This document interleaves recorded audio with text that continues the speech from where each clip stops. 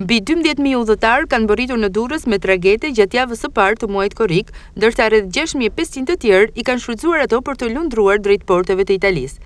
Vetëm ditën e diel, tragetet që mbërritën nga Bari dhe Ancona janë shfrytzuar nga 3.376 pasagjerë vendas dhe të huaj me 717 autovetura gjithsej.